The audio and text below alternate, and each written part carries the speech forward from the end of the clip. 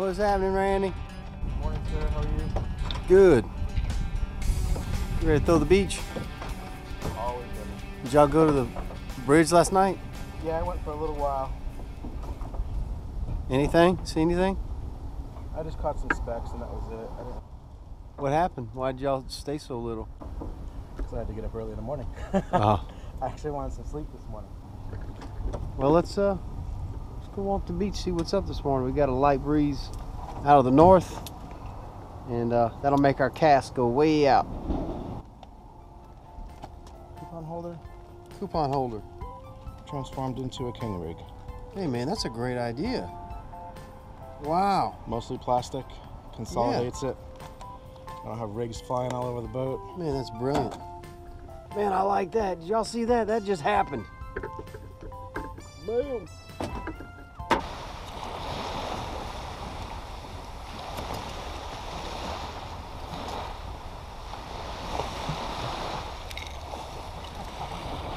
Well, good morning, universe. The bite is on this morning. Look at that bluefish. Holy smokes. Yes, sir. I don't know how much y'all can see yet, but it's going to be epic. Put him back.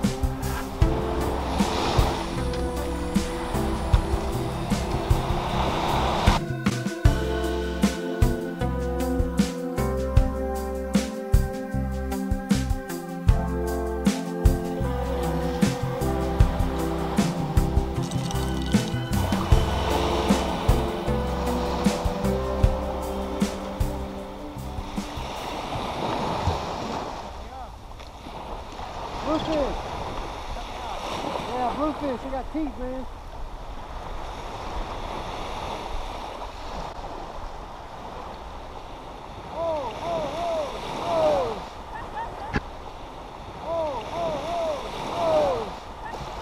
And I can't see the...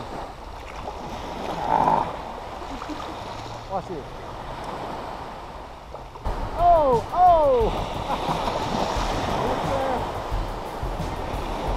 Like the blues have moved in, the reds aren't here yet. You got a hook?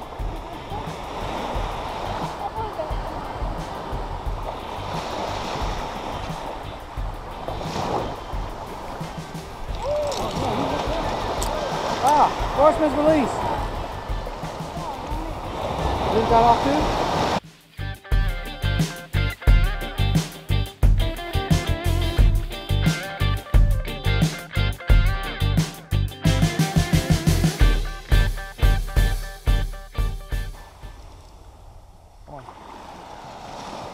Looks like a blue. Yep. Yeah, they're thick this morning, man. You never know. It's always something different. They're fun to catch either way. Hell yeah. I love them. Now unhook yourself.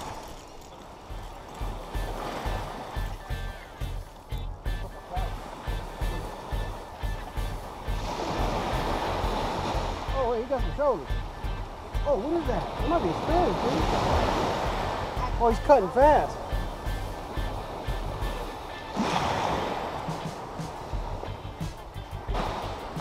This thing's going fast. I don't know what it is, guys. Hooked him way out. Blue.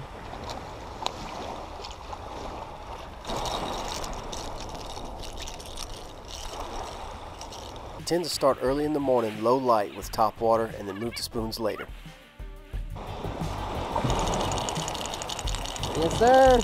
Man, these things are fun to catch, man. All right, let's let him go. Especially when they hit way out, it's awesome.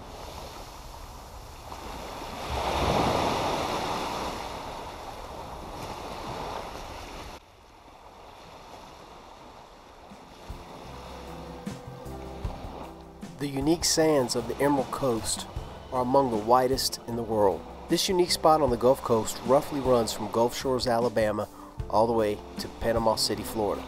This sand, tens of thousands of years ago, consisting of small quartz particles, came down the Apalachicola River from the Appalachian Mountains.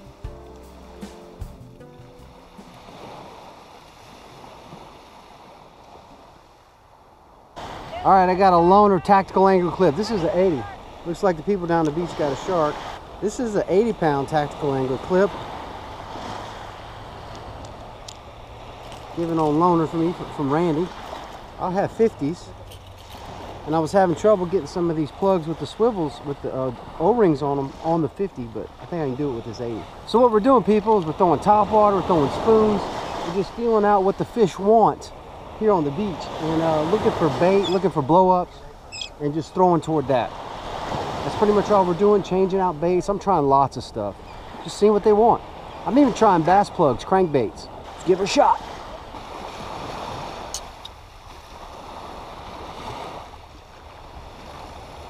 All right, got a new species. A little Spanish, right? A little Spanish, yeah? Cool. Maybe need to be going smaller, man. Yeah, it's right here. Might be the ticket. Down a little bit. There you go. Bad to the bone. Baby Spanish mackerel. Mackerel de Espanol. Kind of died off, folks. I'm going to scoot down this way and see if it changes. Tourists are out thick this morning. Set up right by this Dos Equis bottle. I think the Dos Equis is leading me to fish. What do y'all think?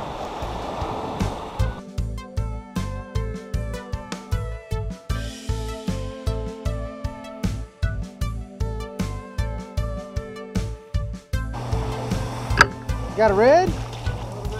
Awesome, man. Sure enough. They're still here.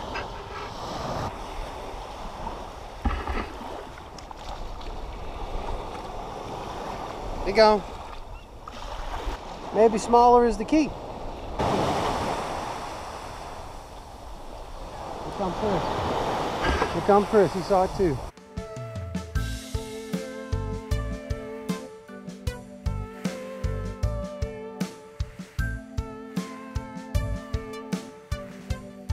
Looks like they got a big shark over here.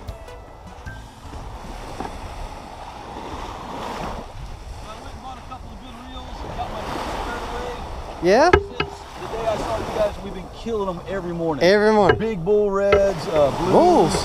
I mean, they're big. They're fucking big, man. Really? It was great. Yeah, every morning. We've been getting out here about 5:30, 5:45. Right. And we went to pitch black. I mean, it's one after another. Yesterday, me and my son were first cast, both hooked up at the exact same time.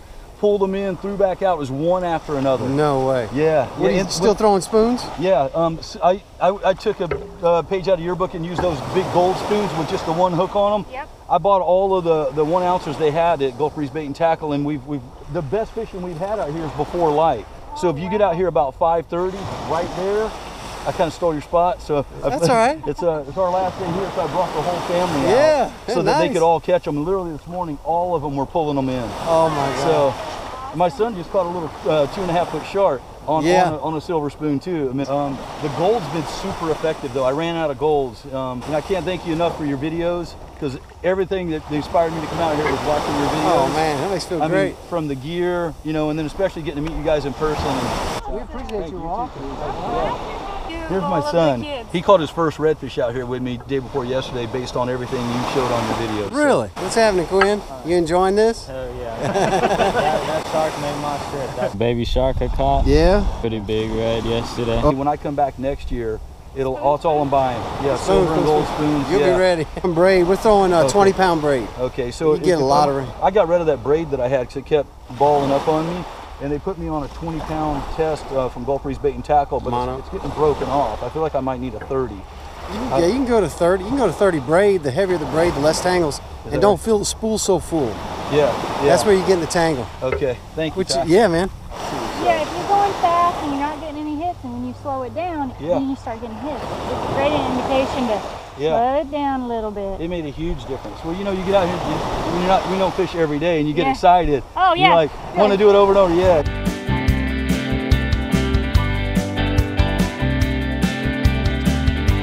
Looks like we got another saltwater chicken debacle. It just don't taste as good. Seagulls and even pelicans are often attracted to our lures, especially topwater plugs. They often get hooked or tangled in the line, and we have to be careful to unhook them and let them go.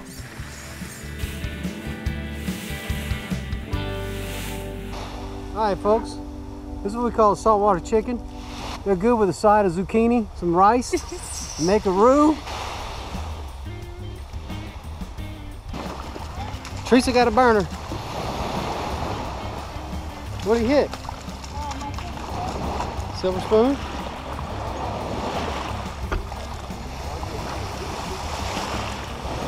Kissing the first cup. Throwing parallel? Yeah.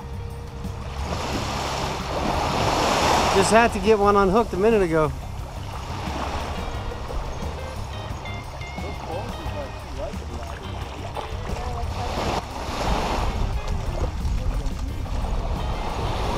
Got a red? Yeah. Ooh.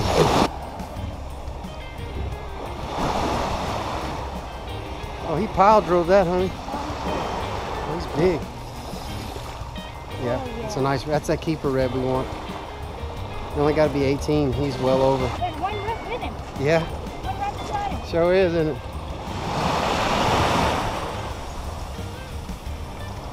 How pretty is that? Working his feet, working his feet. That's the one we want. There's some dinner. Good job. Good job. Yeah. They're running the beaches right now. All right, good job, girl. There's dinner. Come on, you're close enough. You hit a Johnson silver minnow. Strikes again. Isn't that walking the beach just so much fun? It is a blast. I love it. Well, you know, we hang around this pier because it holds bait, but we've gone to some other places and we found that there's really a lot of bait running all the beaches, right? Here in Florida, yes. They run the beaches. And throwing the spoon's definitely the ticket. Yeah, the spoon is my go-to bait. We throw a lot of topwater early, and then we switch to the spoons as the sun gets higher and the fish move away from the sand. They're blowing up right at the sand, right? Glass minnows is what you're trying to emulate, so I go with small spoons. I think when it comes to these bluefish and even bonita and Spanish, I think small is always the key. Well, thanks a lot for watching the show. Don't forget to subscribe and like, and we'll catch y'all next time right here on 30 Miles Out. That's not funny. What do you want me to say?